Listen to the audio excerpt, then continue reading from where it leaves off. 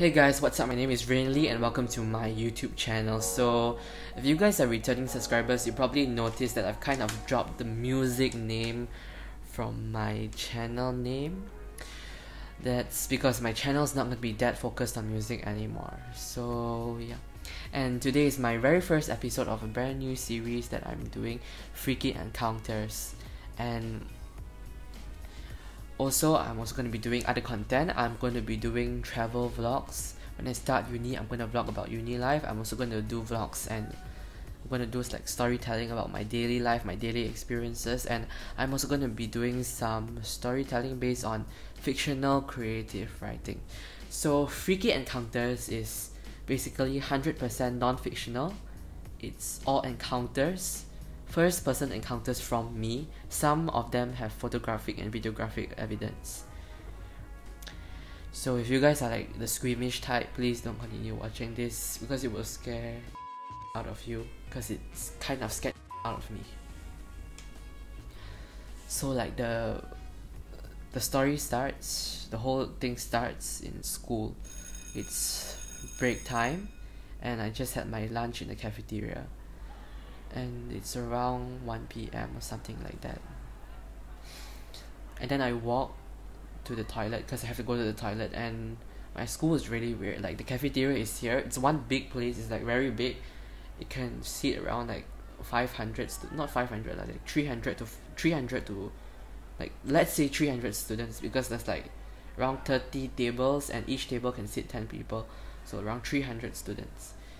And it's very weird because there's no toilets anywhere nearby, but instead you have to walk all the way inside the building, the main building. It's like not connected. You have to walk inside the main building and then you have to turn and then you have to turn again.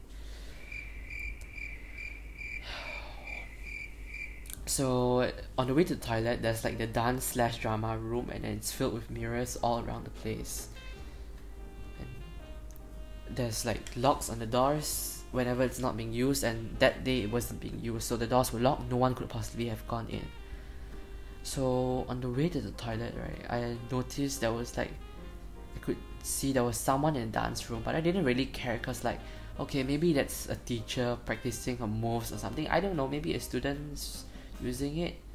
But then I noticed the lock on the door, but I didn't really care. I was like, okay, maybe the lock's just there because, I don't know, maybe it's like just something a lot of people do is in Malaysia, is that they, instead of locking the door, they would just put the lock over there just to show for security purposes, I guess. So I went to the toilet and I went to pee. Then I finished peeing. So I was a real hygiene freak, so it took me about like 5 minutes to wash my hands, usually at that point in time. So there was a poster, 7 steps how to wash your hands, so I always followed that poster. And what happens next was like creepy as, because I'm gonna tell you guys. So the toilet layout is kind of like, here are the wash basins, then there's like a row of cubicles here, and then there's shower cubicles next to it, and behind are the urinals. The main entrance to the toilet is here. The wash basins are here. I was there washing my hands, and I was there alone. Or so I thought. So if anyone came to the toilet, I would have noticed them because the door was right there and there was a mirror behind me. It's like a full wall mirror. Then I just heard a noise coming from one of the toilet cubicles, and I thought, okay, maybe that's like someone in there or something. Then I was like, I don't remember anyone coming in though. Then at the point in time I just froze. I'm like, okay, because we had heard stories from our teachers like that part of the school used to be a burial ground. So I was kind of freaked out, but I was like, okay, it doesn't matter, because if you don't do anything stupid, the spirits or ghosts won't come and find you.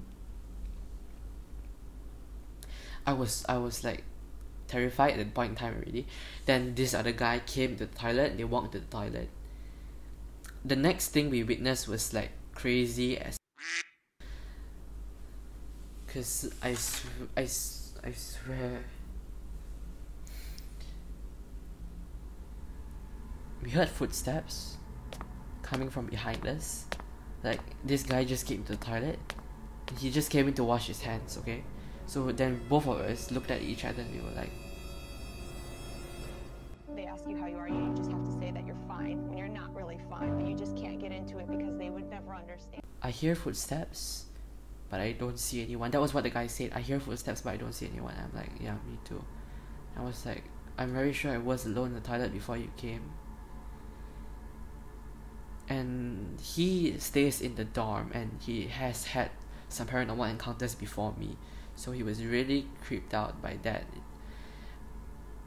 The next 5 seconds, something happened that literally scared the out of our life.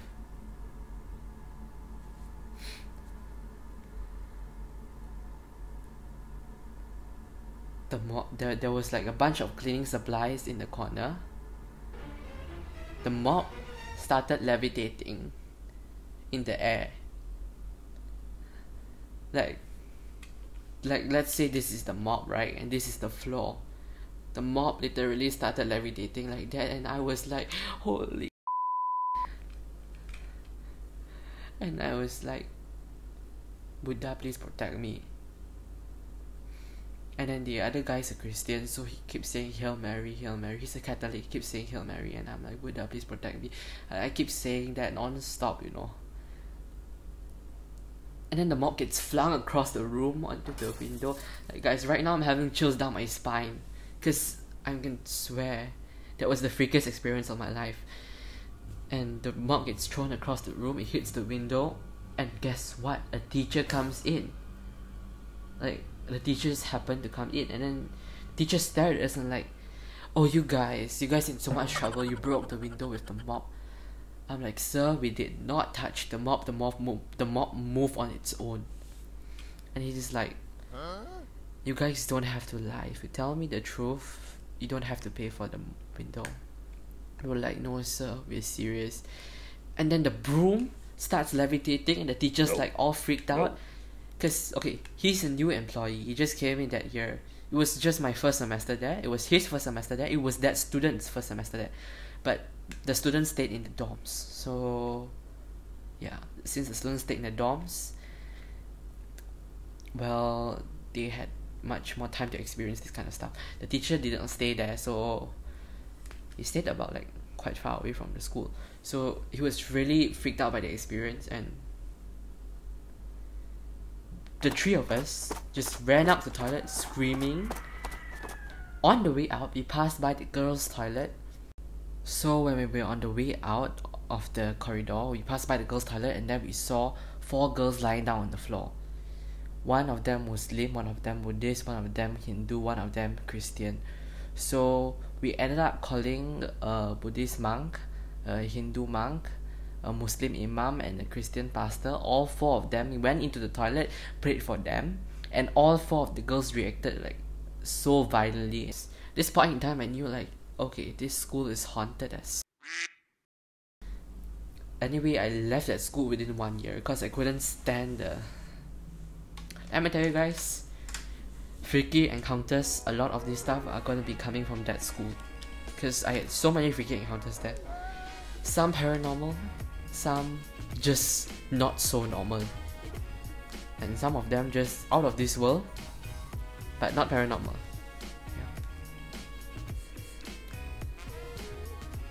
Yeah. If you guys were truly creeped out by that, please subscribe, turn on notifications, and I can assure you there will be a lot more freaking encounters.